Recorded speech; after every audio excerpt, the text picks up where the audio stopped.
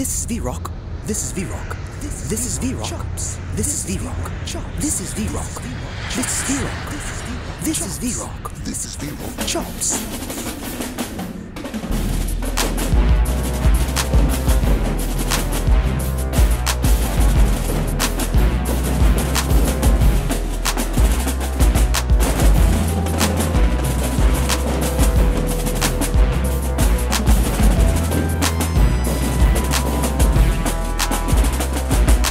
This is VRoc Chops.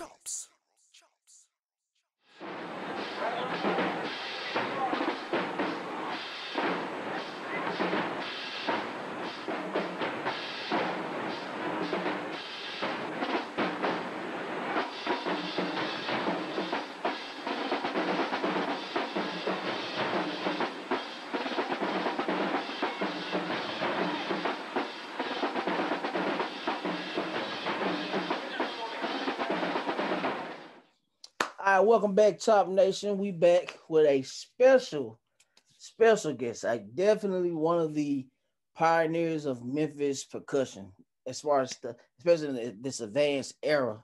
The legendary Jeff, the man Thomas.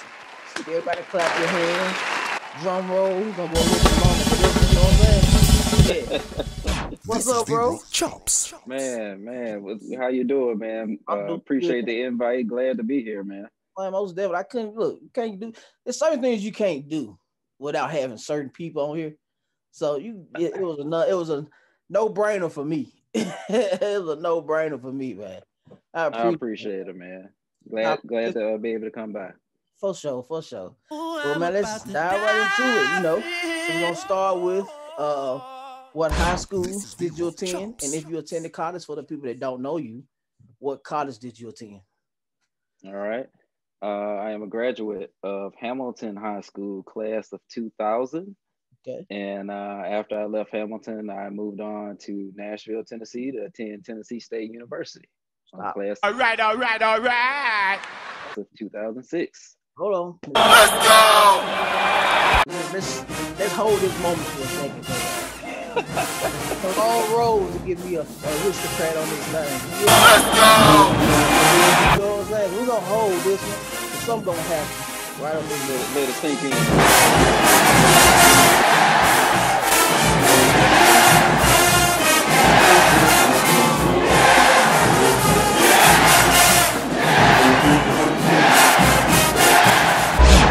What college did you attend again one more time? That is Tennessee State University. Oh, okay, I make sure I heard it right. The Tennessee State University. Yes, sir. Cool, man. That's what's up. All right, so what's your favorite drum rudiment and why you consider it to be your favorite? Ooh, man, coming out the gate swinging. Favorite. For the sake of just narrowing it down, I'm gonna go with the 6-stroke roll. Okay. It's just some about the ability to move the accents around, whether you're starting with both accents at the top of the phrasing, or just one moving on to two, or just starting with the rolls moving on to the two at the end. Just that versatility of like 3 ways you could play it, and then when you put it in phrases, whether it's the cadence or a song, it's some about those 2 accented beats that gives that phrase some attitude and some feeling and some emotion behind it. So if I had to narrow it down to one, which is really tough to do, I'm gonna go with the 6-stroke. Okay. That's different right there. Especially being a chopper, people think it's something crazy, but just that real basic rudiment. In the 40. That's right. So cool. What was that moment for you when you was growing up and coming up and going into life that you made that decision that I want to play the drums? Like, this is something that I really want to do. When was that moment for you? It hit very late. I would say, like most kids growing up, man, you see movies and you would go to the parades. Like we had our fair share here in Memphis, going downtown, seeing the high school groups march by. and you know, look at your parents, you say, I want to play drums. Right. And I actually had a drum set when I was about 3 years old, Mm. and I was three. So like I did 3-year-old stuff, like poured baby powder on the heads and hit them and just to watch it go up in it, you know, that kind of silly stuff. Never got another drum set again for many years later. But I'm gonna have to give credit to my cousin, Steve Potts Jr., for Hey. giving me that introduction into what was I would later learn as show style marching percussion. But we would be at my grandmother's house and we used to fuss, like all my cousins, we would all hang out over there. And he would hog the TV watching VHS tapes of Jackson State, uh, other high schools. And we'd be like, man, when you finish watching all this drum stuff? And one day I sat down and I was like, okay, explain what I'm seeing. What's going on here? And that was the intro. Like that was when the door swung open the first time, I'll say, to introduce me to this whole world of drumming. Okay. So cool. Another Potts moment. He done got another one. Mm. So of all the things that you have done in the marching and drum set and all that stuff, what is one of your favorite memories as a drummer that you know that you can remember? Like, hey, this is my Ooh, it's he time. coming out swinging again. He's like, I want the one moment out of so One. many. Um, Favorite. This is probably gonna be a redundant thing, but because I'm from Memphis and my introduction into band was show style marching percussion, the Southern Heritage Classic. Most of the times it was TSU and Jackson. There was sometimes that Grambling participated in that event, but so being that was my introduction, getting to see them when I got a chance to march in, as we all say, man, coming in through that tunnel and you hit the field and you got the two crowds supporting their own groups, like just being, you know, like I'm here now. It's me. I got the uniform on. I'm not watching anybody else. I'm getting to take it in. That yeah, that would have to go as one. Cool, man. All right, so out of all this time, you know, that you played and taught and learned and led, what is one of the biggest takeaways that you got from playing drums? Like, Um, a thing that was really important to me in my experience was community and environment. mm-hmm. Going back to that early introduction into what was going on when Potts was like, you know, it just to, you know, be completely 100 and forthcoming, the section that I was watching when I sat down with him to see what's this whole thing that you so into, take hogging the TV all the time. It was a J State section. I think it was 96, 97, or maybe 95, 96, if I remember correctly.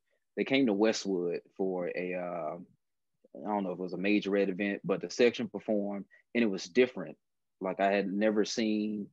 Um, First of all, it was mostly black. It was us, and Right. this interpretation was different. It wasn't the drum corps DCI kind of feel. It was a lot of personality in their presentation.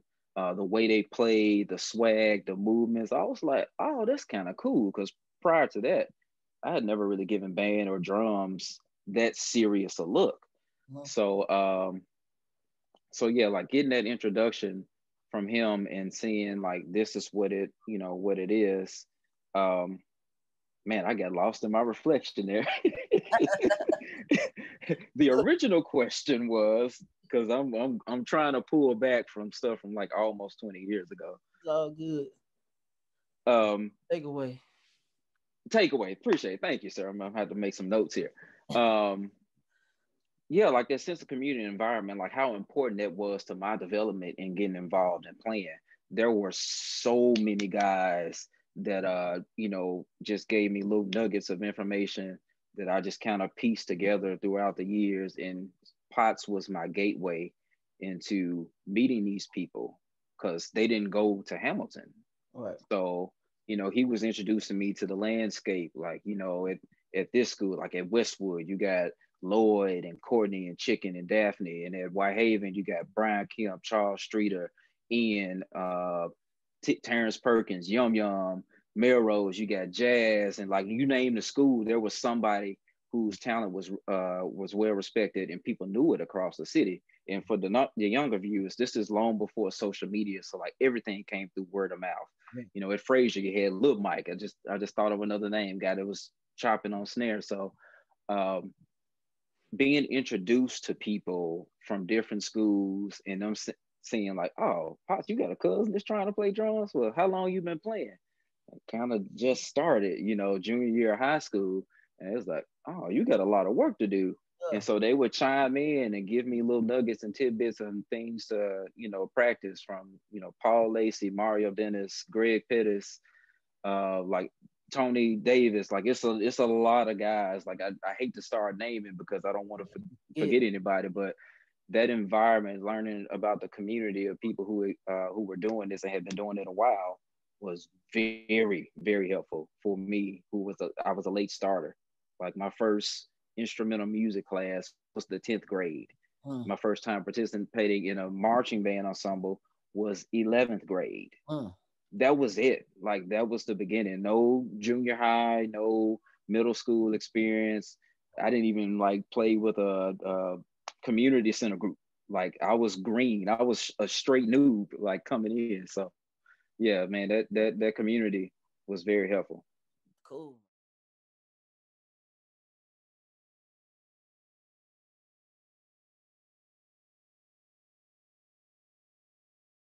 Cool, man. So, well, let's take it back. Let's just hearing that you started your 11th grade years playing is even more mind blowing. So, what went into? Of course, you said, like I said, you had people, you know, sewing into you and giving you, advice and pointers and tips and stuff.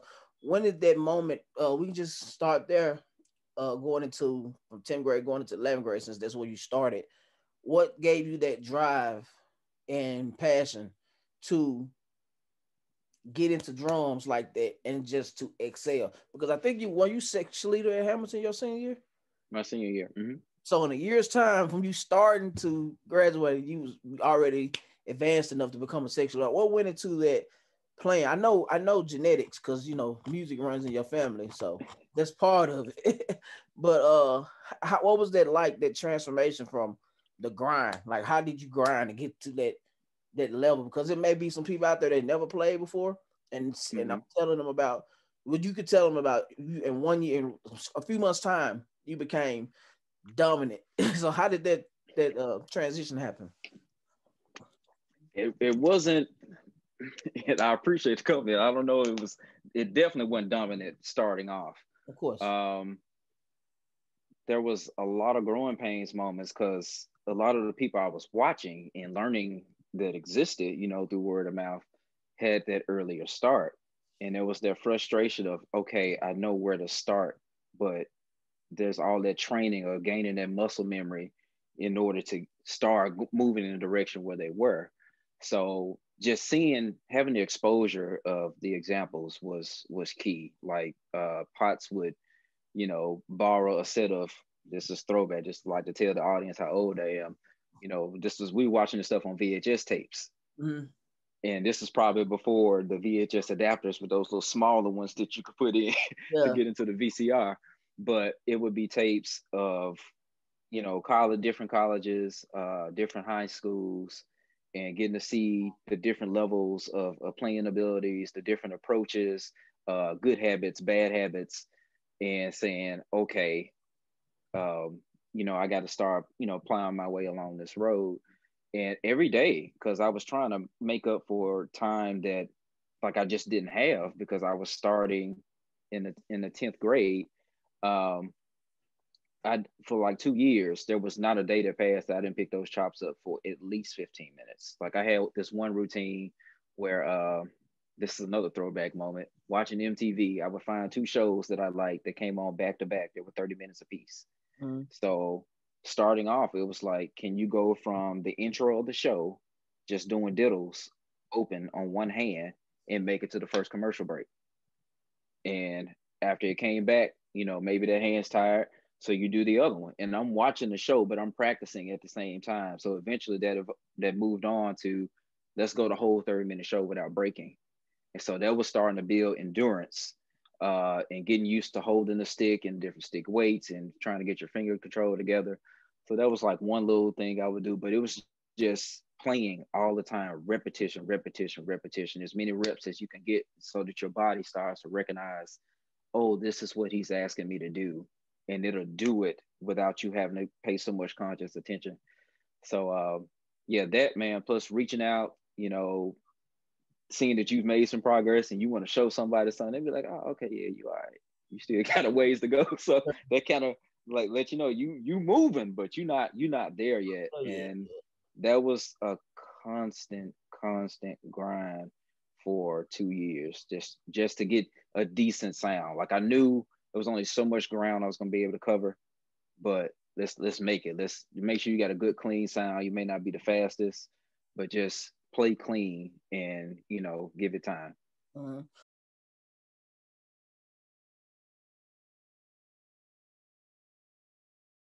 So when was that moment when it all clicked in for you? Like when you feel like, okay, it's coming together before, like right before college, I guess, going into your senior year or at your senior year, when did it like, okay? Or when do you remember getting your first approval of like from your peers saying, hey man, Jeff Cole, like when was that he got the moment? So coming in, I'm tagged with, oh, this Pot's cousin. Like he not Jeff. They'd be like, who's this guy? This Pot's cousin. Oh, okay, what's up? Because Potts had this reputation. Everybody knew him and respected him. So, that was like the name badge I had to wear coming in just to get on the scene. And I would say I don't know if it was like a certain game or anything. And when we were at Hamilton, like guys cared about playing. There was some pride there. I know I mentioned a lot of names that aren't associated with the school, but like they had the pride. But what I saw that was different when I was learning who was who at the different schools was we didn't get for my liking, we didn't get enough of your competitor saying, hey man, y'all straight or y'all coming up. It wasn't enough respect from the other side. And in the realm of competition, that meant something to me. Like just from watching sports and everything, is when your competitor can take off I'm about to, give you the business and give you a compliment. It wasn't enough of that happening. So that was a focus in working with the guys that I marched with at Hamilton. Like we got to make some changes and get some organization here so that you guys get in that conversation without having to ask. Like, they look and see what you're doing and they respect it. So when I noticed the comments started changing, when they're saying, oh, Hamilton, like they doing some stuff or they got better, I was like, okay, we're being noticed. And that was different from when I first came in and they said, where you going to school since you just started? I was like, oh, I'm in Hamilton. Oh man, why don't you transfer? Yeah. And that wasn't in the cards. Right. And I looked at that like, okay, that needs to change. Like, don't tell somebody else from Hamilton or any school that, oh, you need to come. Like, if you recruit, yeah, you recruit. But I just took that like, oh, okay, yeah, we got some work to do. Okay. So what went into your decision to go to Hamilton? What made you pick Hamilton as your school? And then once you got there, once you got into band and all this stuff, what made you say this was a mistake? Because a lot of people have or has or did transfer to different schools, to So be competitive. band was not a part of that decision at all. Right. Went to Bellevue Junior High. Most people went to Central from there. I ended up at Hamilton. Had some family members who graduated from there. Got an older sister who graduated from there, marched in the band as a majorette. So I end up at Hamilton and I'm taking this instrumental music class. And shout out to Mr. James Cathy, who's our band director. Yeah. I'm in class and people are choosing what instruments they want to play. So I'm like, hey, I want to play drums. He's like, I got enough drummers. Like, you want to pick something else. So big shout out, to my folks, man, going to the music store and buying materials I was going to need for class. I got the Essential Elements book 1 and 2 for B flat trumpet, had a 3C mouthpiece and a ball of valve oil. Oh man. I also had the Essential Elements books 1 and 2 for percussion. Okay. Set of 2 B sticks and a little drum pad. And I showed up to class with both. So during our, constructive points of class, I would try, failed at it, but I would try to play the trumpet. Yeah. And when we had like our little free time, that's when I would bring the sticks out and play on the pad. And one day, Mr. Cathy came out his office and saw me playing, and he sat there and watched me read through a few lines in a book, and it was like, okay, all right, cool, you can play. So that was the second time a door had been opened, Right. and that's allowed me to get in the band the following year, my junior year, and then we go down the rest of the journey from there. But that was what happened.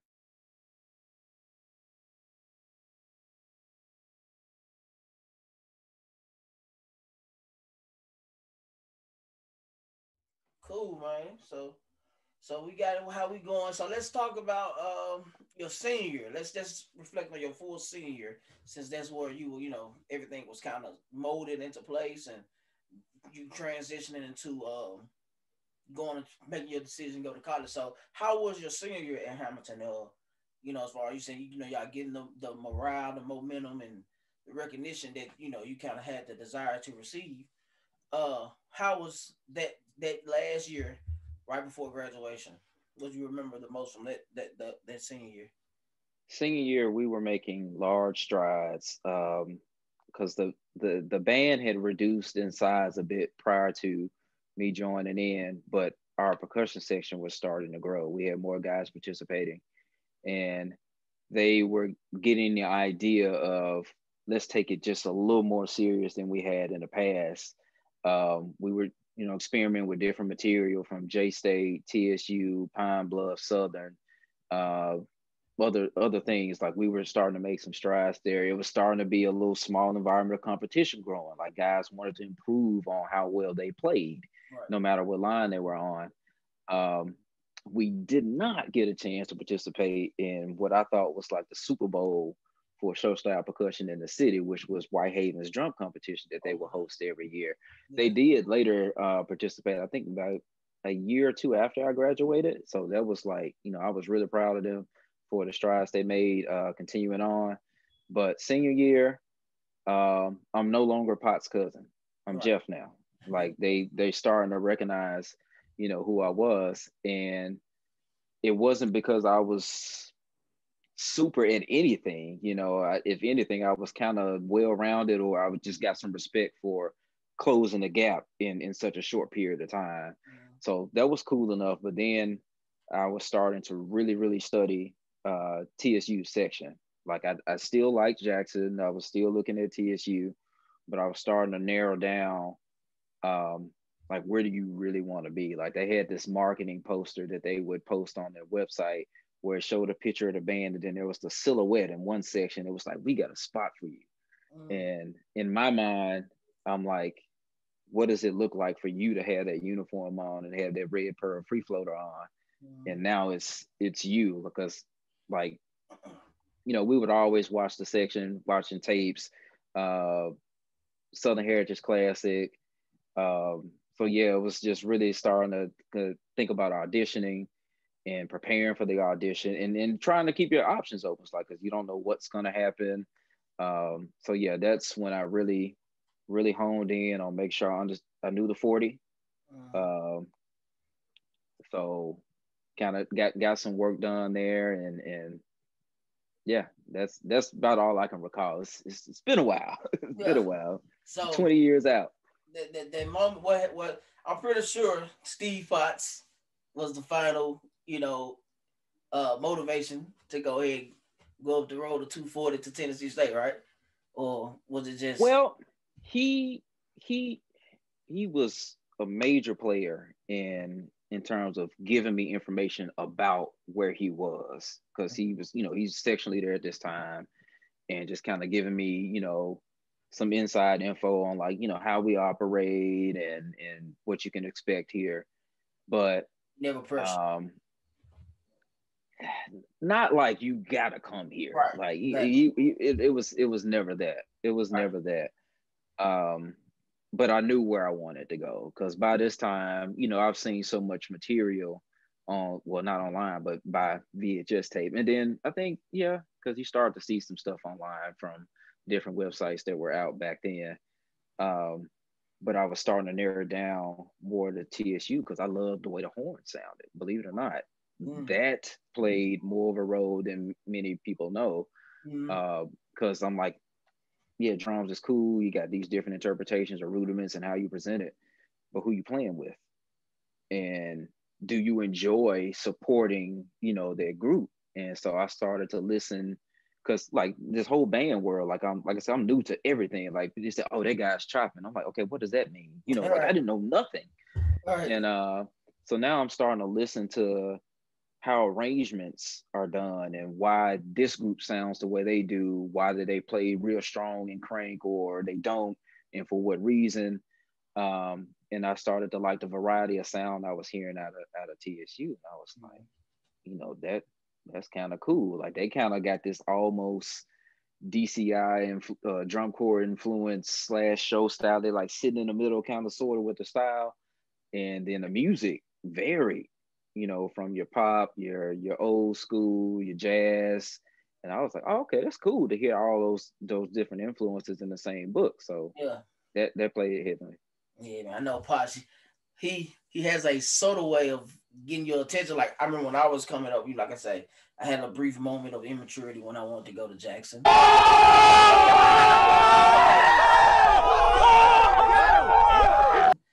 I was always, we was always at the house with Kyra. And the senior year when I finally made it, said like, I'm gonna go to TSU. Steve came. He was just be at the house like a couple of days later or a week or two later, and Kyra's like, hey, tell him where you going. And so I was like, I'm going to TSU, Pop. He's like, you going to TSU? All right. He didn't say nothing else. He was like, all right, cool, man. And then immediately, like, I work with you on some stuff. So, yeah, like, well, he's not a, I thought, you got to go here, man. Go here, man. Don't go around. He ain't never been that type of person. He just let you do. No, he's a, he whatever you're going to be like, cool. But when that said, I'm going to TSU, like, all right, okay, like, okay, we reached the goal now. So right. You finally came aboard. So right. That man is super cool, man. Super cool. He'll be on next. Cool, man. So we going to TSU. We made that decision. And you going to march with your cousin for the first time. Right? Or did you do alumni? Or did you do the all-star then, was it?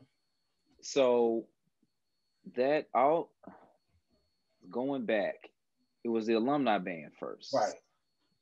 And that started the summer after my freshman year at TSU. So this is the year 2000 going into 2001. No, I'm sorry. Yeah, 2001 going into that fall semester. And then you hit the All-Stars on the other side. And over the years that morphed from we had several cool battles, man. Just everybody coming back together and getting a chance to play. Oh, on that, man, real quickly, how that came about, Westwood and Whitehaven will always have their big showdown at the end of the year. Right. And they had an idea to bring alumni back to participate in part of the show. But people from other schools showed up for their rehearsal just to watch. Right. And there was so many people that they was like, okay, we can't really turn all these folks away. We should do something with this.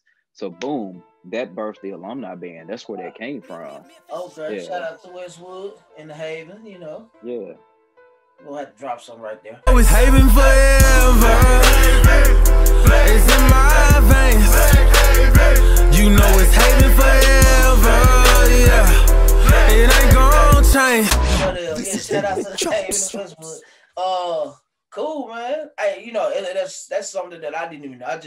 I never knew how the alumni band actually got started. I know Mike Cowens was involved in it at the beginning. Him and Snoop, I believe. So yeah, man. Correct. So that's cool, man. Hey, man, we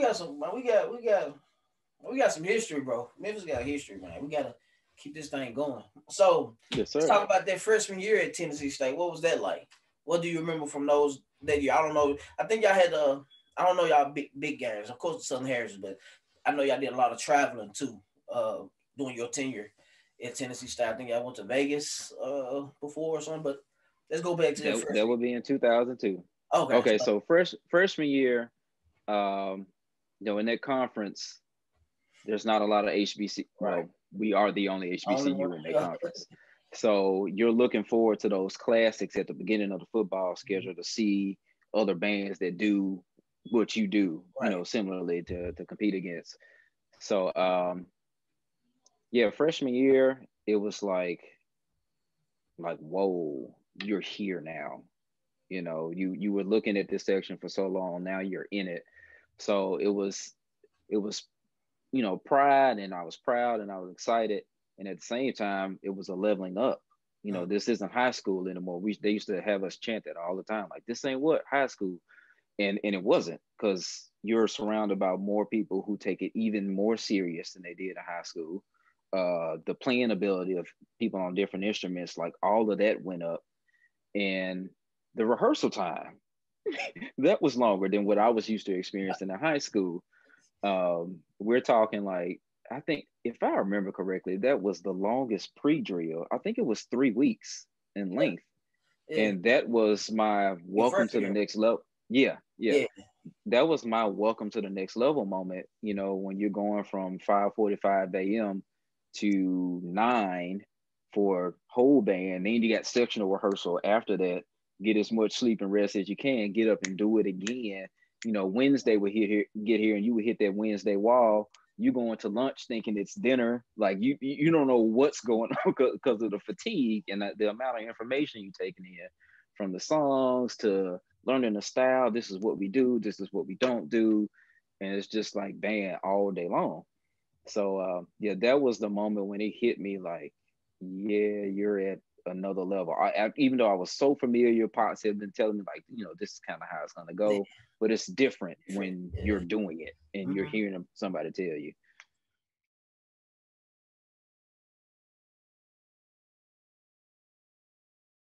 Yeah, man, so cool. Yeah, I remember once we did 3 weeks too. We did the freshman week, then the upper class did day week. We was on that high intense set schedule, and then that last week it kind of pulled back. I don't know if y'all pulled back, but press we started later, and when we started later, my body got relaxed, and I remember me being late for practice. It started at 10. Press started at 10. Man, I woke up at 10:30. Man, I got to the bedroom. All my freshman brothers just looking at me. I'm like, golly, them boys over there sweat. I'm like, they been working out. I'm like, my bad. My bad. There wasn't nothing I could do about that, man. I was done. So I did that 5:45 call time and going to bed when you get done is real. So cool, man. So bro, I understand. It went on so long that I was like, okay, when does school start? Man. I'm ready for this day to be cut in half now. I'm gonna tell this story. It's a confession story, but we were it was doing pre-drill, and I think it was that third week or something like that. It was a Saturday, and they called certain people. You had to go over to the admission building to get some stuff worked out for school. I ain't gonna lie, Jeff. I saw that as my opportunity to take a break. Matter of fact, it was the week before. It was the weekend. This was like the Friday before orientation for all the freshmen, because the students had already moved in. So that Friday, they called my name and said, "Go over to such building. You go talk to such about something." I was like, "Okay, cool." And I went back like, I could go. I could go home for a minute. I'm gonna go home for the weekend, because I in my mind we was supposed to be off that weekend anyway. So something happened, and they ended up practicing. I was like, it was a Saturday. I was like, damn, I messed up again. But I was at the house, man. I went to Problematic, and I said, Problematic, I gotta go home. They told me I need to have this such. It's the week. I think I need to bring my diploma or something. I said, I gotta go home and get it. They said, can nobody get it? I said, no, I'm gonna run and go pick it up, and then I'm gonna come back. I went home Friday. I ain't get back to Sunday, right before orientation. I was like, man. Oh wow. They told me what was going on that Saturday. I was like, y'all got in trouble? Because they got in trouble for something. I'm like, what? And I'm at the house. I was like, my bad. It wasn't me. I didn't get in trouble for me. They got in trouble for something that happened while I was gone. But I'm pretty sure there was some new material introduced during that time period too. Probably. It probably was. I can't even remember. I ain't gonna lie. I can't remember. But when I got back, we were good though. They were cool. Everybody was cool. They didn't know what was going on. I knew, but now they hear this story. Like, I took a break. I went home for a day. I'm sorry. But yeah, man. So let's talk about, what year did you become the section leader at Tennessee State? That was the 2002. I think it's 01-02 school year. So like, was that like your second year in the band? Third. It was my third year. Tony Davis, aka Cheese, out of Fairleigh High School in Memphis, was the section leader my first 2 years there. So I took a lot of cues watching him, the way he run the section. He would run the section. Like that's when I learned about the presence. If you're in a leadership position, like having a plan, being organized, and having a structure to how things should go, and like embodying that and exuding that when you stand in front of the group. Because when it's time to figure out what we're doing, they're gonna turn around and look at you and take all their cues from you. So getting to watch him do that for my first 2 years there, that first year I'm learning the ropes. Come back sophomore year, I kind of know a little bit what's going on. And as an upperclassman, now it's my time to be an example, not really saying much of anything, but just doing what I'm supposed to do every time. So, because there's another group that's just come in behind me that's watching, to the third year where now you have more of a speaking part, and you're instrumental in like the operation, and the band staff has expectations. You've got expectations because like now it's your moment. Right. Yeah. So that was something else. A little story I'll add is that summer going into that band camp, I was on campus for summer school taking some courses, and I had the letter inviting me to band camp and saying that I had been offered the position to be section leader.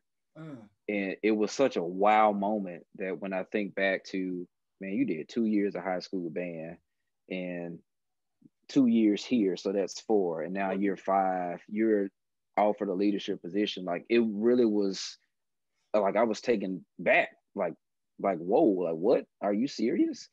And I left that letter in the dorm room on that counter in between the 2 closets. You know how I was in the door. Yeah. And I looked at it every day for like a couple of weeks before I actually signed it and turned it. I almost waited too late, but because I just really couldn't believe that was in front of me and there was the opportunity. So now there's this weight of expectations of, okay, now it's your turn. Like, don't screw this up, So yeah. Cool, man. You had Cheese in you, cause you had no choice but to be successful at TSU, man. Yeah, Cheese, pressure, man. Your cousin and his best friend. Yeah, you weren't escaping nothing. Pressure. Like I remember, like going back to the freshman year, we were getting ready to start a rehearsal again, but the percussion section, we were already at our spots and standing up with our drums strapped up. And it was a horn player that came by and was like, "Oh, you Pot's cousin, huh?" And I was like, kind of a little small acknowledgement because we really ain't supposed to be talking at this time. And he's like, "Oh, okay, I see you on your stuff. You'll probably be section leader when Cheese done." And I'm like, "Dude, I just got here. Right. Like I just got here." So like, right. Oh man, that's the impact of Steve, man. I tell you, people can hear you talk about it, but if you hadn't experienced that man's presence, it's like you don't understand it, man. That man, him and Cheese both, man. Them dudes are they special. They're just special, man. You can't explain that impact that them folks have. And then once you get in and you make your own way, then you become into that same kind of category, bro. It's crazy. Mm-hmm. So let's talk about some little information that I was trying to remember or learn about or recall. The new dynasty snares. Okay. I think, were you one of the first ones? Yeah, I know Tennessee State helped with the design of the leg wrist was Prof Lane, correct? You're probably right. Uh-huh. Okay, so what year was that y'all got the dynasties? And because nobody had them. But TSU, but let's take it back a little bit. Before TSU had dynasties in the '90s, right? Mm-hmm. So a lot of people may not have known that back in the day they had some dynasties, and then this new model came out with Prof Line. So what was that experience like? Getting those prototypes and fitting and all that stuff. So, got an interesting story about that, but about the drum itself, this will be my fourth year, my last year that I marched in a band. I think that's, yeah, it's 0203 Mm-hmm. academic year. And it was different. We were so used to, like, especially for me watching the section in high school, we were so used to seeing them in those Pearl free floaters. So now this is a different drum. Um, it was cool. I wasn't a big fan of the first head choice that we played with starting off for the majority of the year, and that was probably because me coming in and being introduced to show style marching percussion, like I was indoctrinated with that power stroke 77, like Right. that, like just give me that and I'm good, Right. and I just felt like it suited what we did, like as far as our interpretation of how we played. So, but yeah, man, I love the drum, especially when we put those 77s on. Man, it just was sing, man. It would sing. And a quick little note, real special opportunity I got that last year was to attend the Midwest Clinic in Chicago. For those who don't know, big educational conference for people in music. And I got a chance to be at the Dynasty booth in full uniform, playing with a little pad over it to demo the equipment at that time, and that was just like a super cool moment, man. You see band directors from other HBCUs walking by, but it's TSU in uniform at the Dynasty booth. Right. You know what I'm saying? Demoing the product. Oh yeah, man, that's dope. So what was the first head? You said you didn't care for too. What head would y'all have? Was it a flam? Man, I you know what? I don't remember what it was, and that might have something to do with my preference for it. Yeah, I'm not sure what it was, but we had been on Power Stroke 77s for the majority of the time. We also did the Premier Field Snare Batter. It had these two rings in the center. Like, it didn't project as much, but up close, man, I love the way those heads sound. It just didn't last long for the type of play that we did there. But mainly, yeah, that was pretty much all we used until that last year. We had whatever that was, and I was just like, I can't wait till we move back to 77s, and we finally did. And I was like, I'm gonna tell you what's funny. When I first got Facebook, I was putting, whatever year it was, I can't remember. But I was trying to get pictures and profile pictures, right? So one of the pictures that's on if you go to my Facebook and go back the profile picture is actually you playing the Dynasty at one of the TSU games. It was way back. wow. Yeah, it's I remember, that's why I remember, like, yeah, Jeff played the Dynasty. Okay. So cool. Oh wow. And then the Dynasty was a different color from the red that they've been Right, using we went with all white. 10 years or so. So yeah, cool, man. So let's talk about some of that material. I know one of the dopest cases that I know of, one of the dopest ones is 901. The 901, heard a lot of fiddles with that cadence. What went into the creation of that cadence, and what other cadence have you written that people may not know you have wrote? So that came about, again, going back to community and environment. There were many times I'd be in a dorm and I just kind of had this routine where I would just kind of zone out, turn the lights down a little bit, just enough to be able to see the sticks and the pad. And then I would just play. Like, it was just like, like an artist would doodle. And these rhythms and these patterns and stuff would come to me.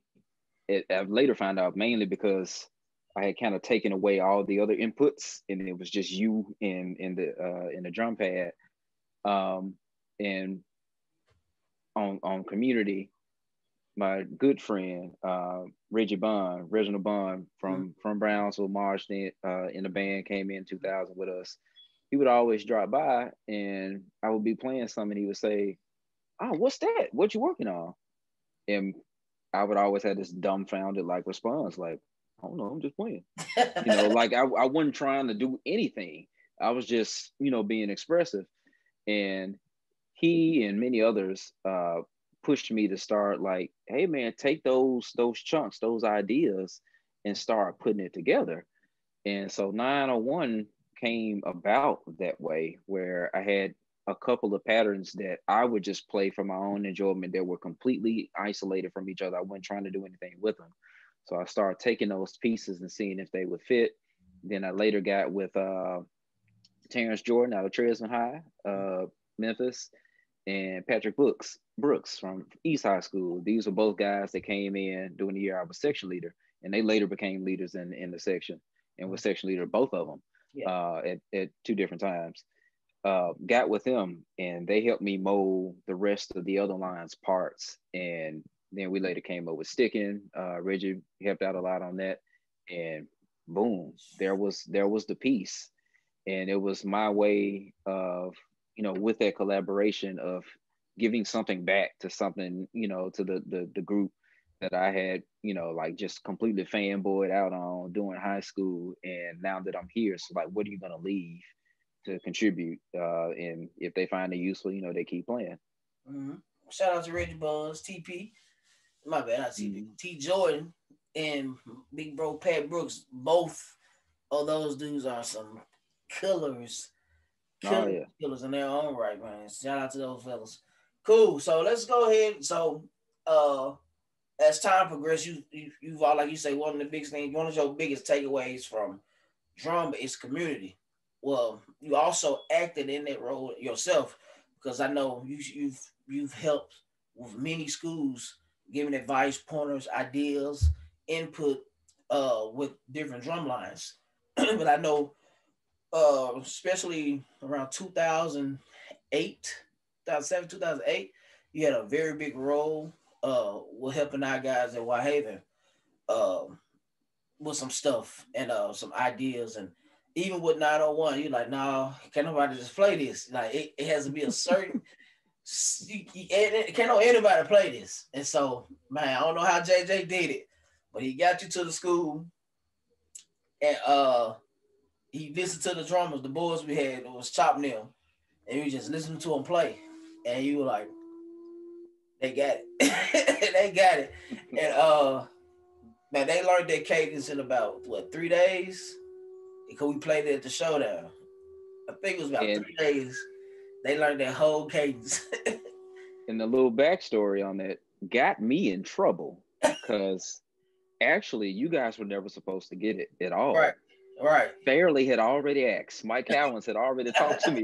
As a matter of fact, we were at the Southern Heritage Classic, and as soon as TSU got to the kickdown and it was at the end, he turned to me, he said, Jeff, you bring that to Fairley.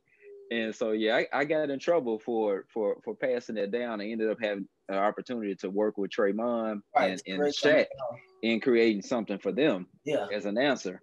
But yeah, man, that was cool. Like, my whole thought process at the time was, I remember when Potts would bring people up to Hamilton and help us out. So I wanted to recreate that and pass that on down. So like, I had to, proud alumnus of Hamilton, but I had to like set allegiance aside and like wherever I could help, because I know I benefited from it. Then whoever will have me, then I'm showing up. I'm there. It didn't matter where you were. Yep, and Steve was a big component of this same process. Like, he did the same thing. He came and helped. And that's just one of the dopest things about, good people. They don't care where they went to school at. If they can help you and they see potential in you, they see the opportunity. Like, look, I won't feel my time will be in vain. I'm going to help because you love the craft and you want to help, mold that next generation. So I'm very, very grateful for y'all for that that mindset and that openness to do that. Because Steve does it all the time. You did it for us all the time. Courtney Stars can't leave Stars off.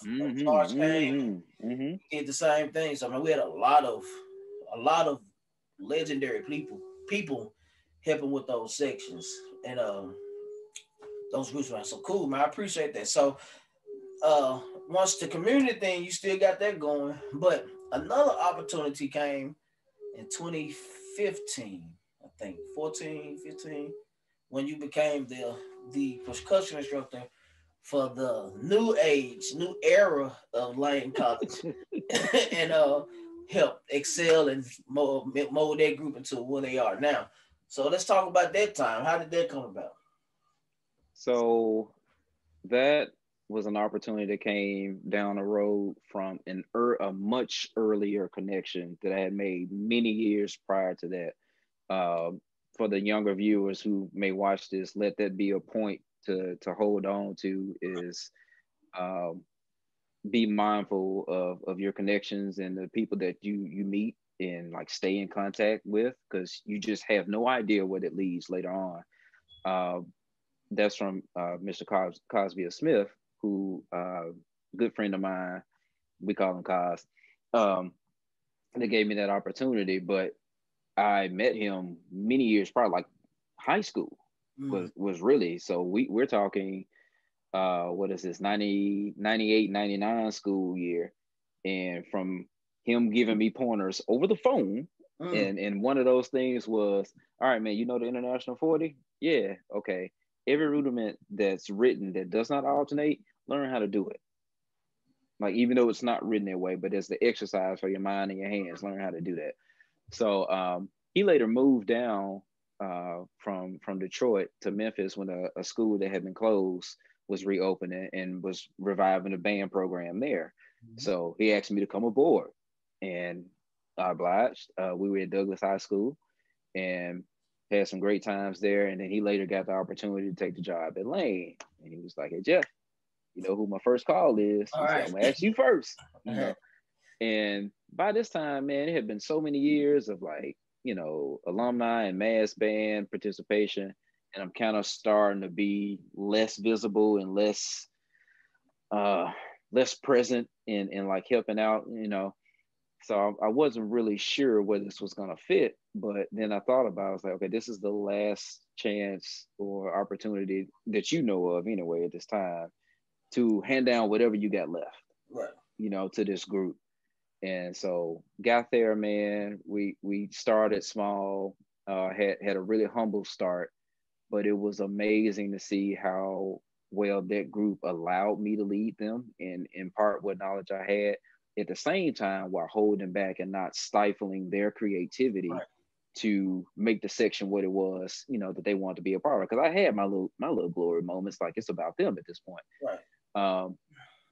So yeah, like going from not on the radar to I'll never forget the day on a Facebook group where somebody says WT versus Lane College Bloody Rain, who you think will win? The fact that the question was even posed said everything I needed to know. I didn't care to read a single comment. I just knew it was 987 plus responses underneath that thread. So I was like, okay, this must be working. But it was tough because, you know, I was working a 9 to 5 that had nothing to do with music. Right. And then I would hit the road and go to Jackson and we would pick it up. And yeah, but it was good stuff, man. Good times. Very grateful.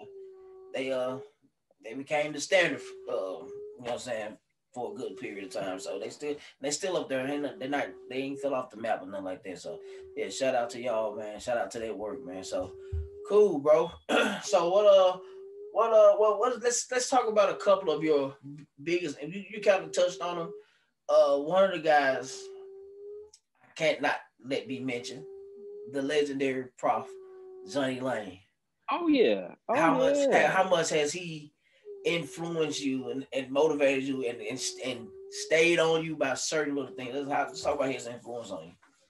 Man, yeah, definitely not to let that get lost, because this was a huge part too. That was part of that hey, you at the next level moment was meeting him and one of his students who was on the staff at the time, Dr. Tony Artemisi, and learning, like, you know, I had the way I played in high school, which was clearly enough to get me by. I did the audition and make the line, but now you have to look like the line. and major influence, man. It's amazing how much he got done in the 2 weeks with us doing pre-drill that set the tone for the rest of that semester. A lot of his knowledge that he passed down, just like Lou, exercises and things to do, I would pass that same thing on. Like when I would come up to Whitehaven, when you had the crew of guys there, like I was just repeating what I learned from Prof Lane. But yeah, like it's hard for those who hadn't had opportunity to meet him or see him speak. It's hard not to be motivated after hearing him or watching him do what he just got this presence. And I took cues from that too, because when I had the opportunity to go work with a high school section, I was mimicking a lot of his same presentation. Like it was still Jeff, like doing my take on it, right. But I wanted to bring that same energy and excitement to help give them a reason to take something and then go back and say, okay, you know, I worked on such and now look what I got. And that was really cool to see students do over time. Yeah, man. Prof Lane is the man. He's very, very fun.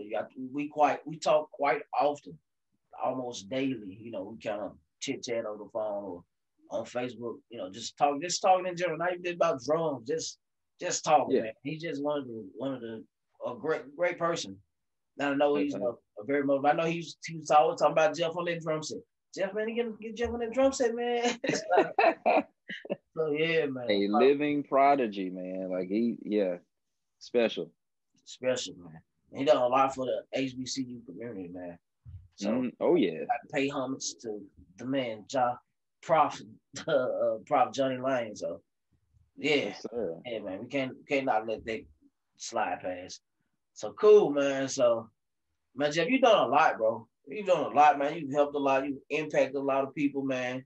I know Chris Pat, and he loved him some Jeff Thomas, man. That's my section, man. Jeff, one of the baddest drummers out, man. Chris Pat, but man, you've touched a lot of people, including that's another guy that's very special at what he does. Very much so. Awesome. He'll be on next month. He'll be on next month, man. We gonna work. Oh yeah, that's a treat. That's a treat.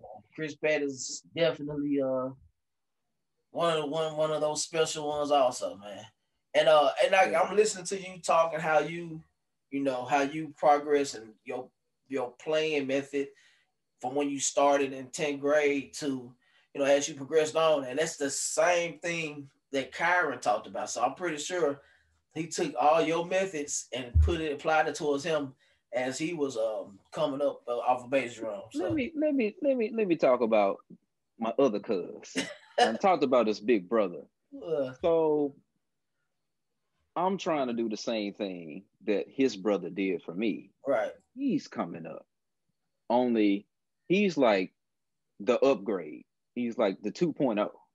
Because I'm not giving him as much, but he's coming, like he's absorbing it and coming up with more.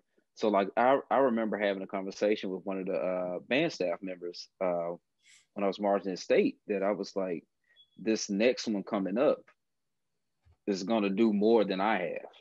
Like I'm sure of that, and he has, because like he's on staff with the band, and has brought his creative interpretation to what it is that they do now.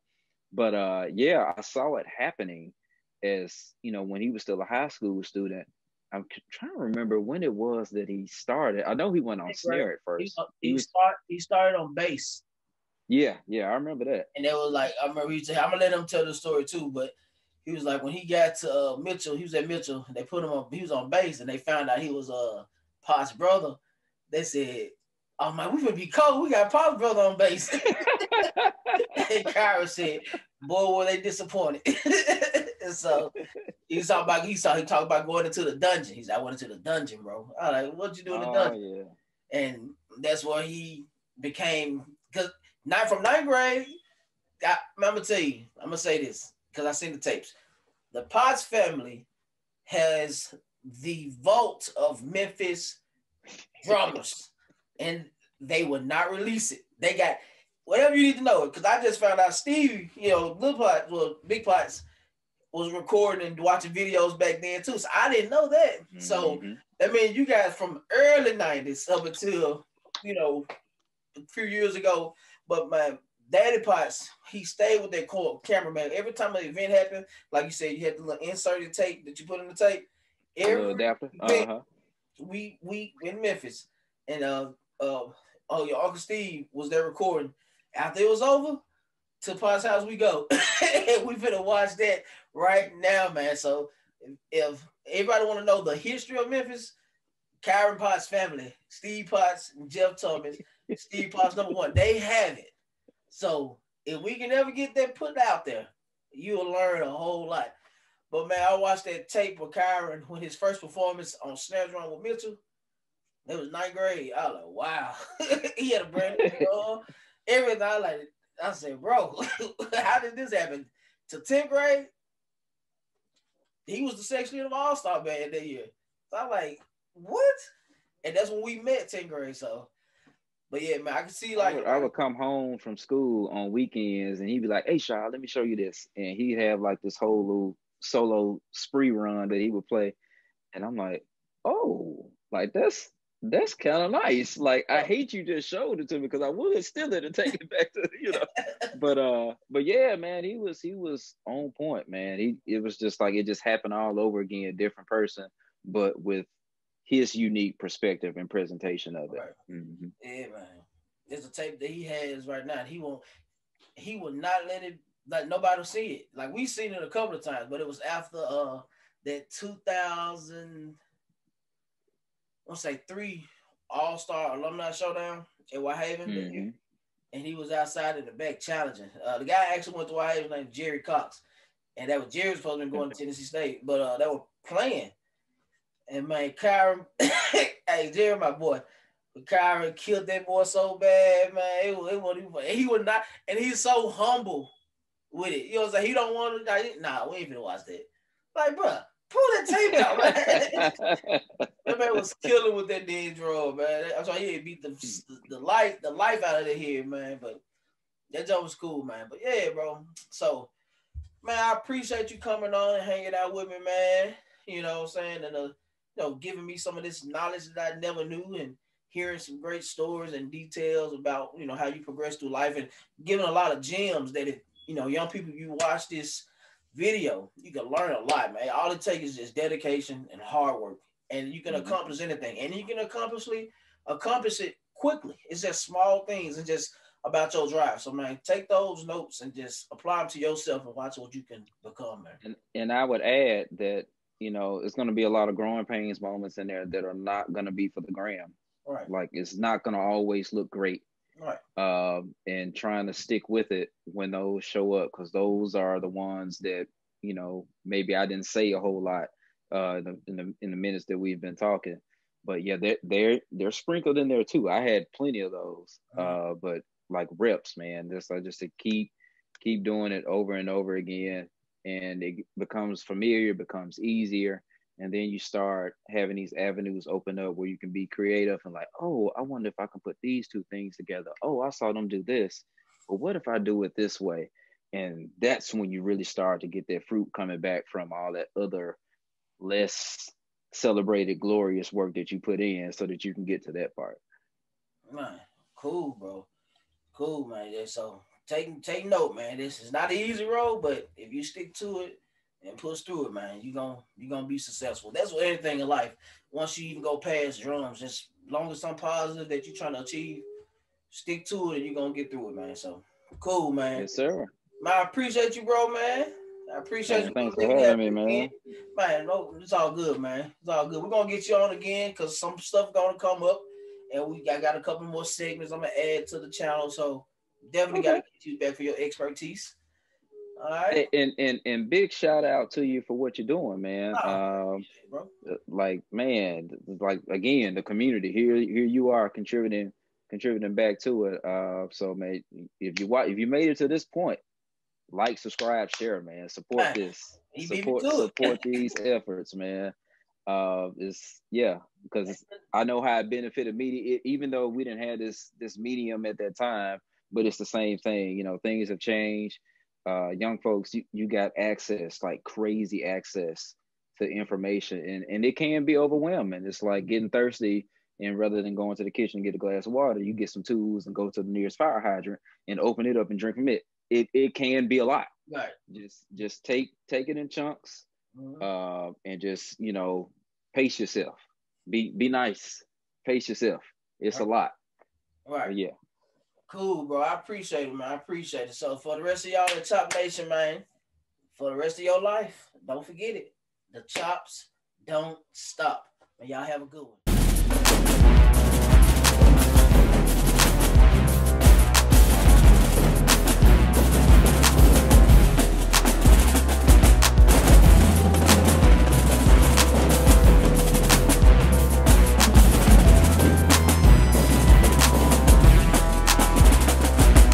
This is VRoc Chops.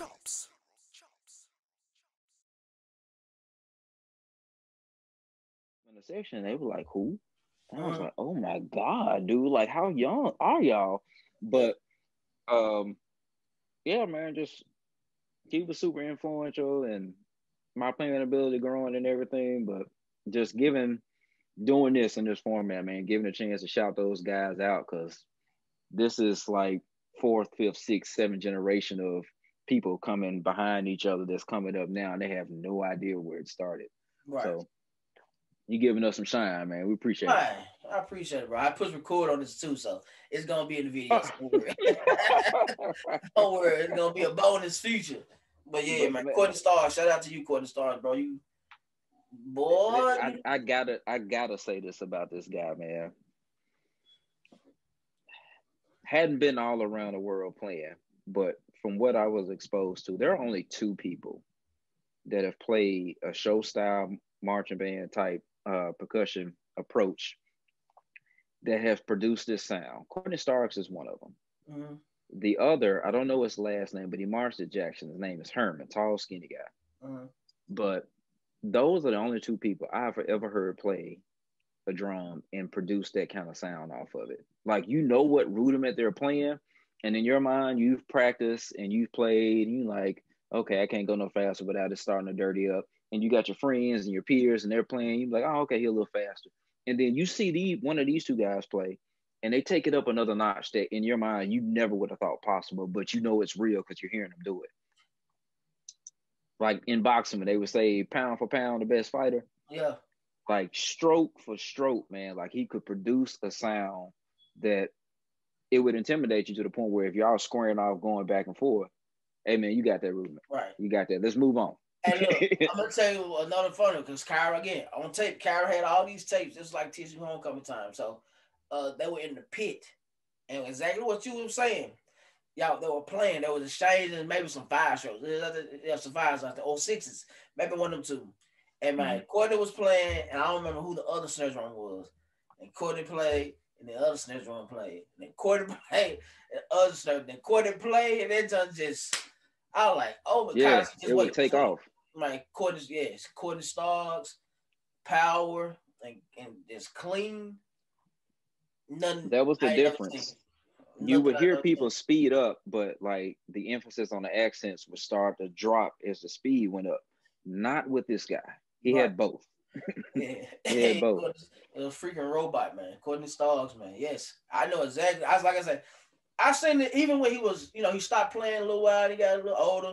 He still had it. It's not gone. It's not gone. You know what I'm saying? And then that video, just listening back then, I was like, oh my God. Carol, like, that might cold. I was like, yeah, he cold. He cold. So yeah, yes, bro. Sir. Courtney Starks, man. Shout out to you, bro. This is VRoc Chops.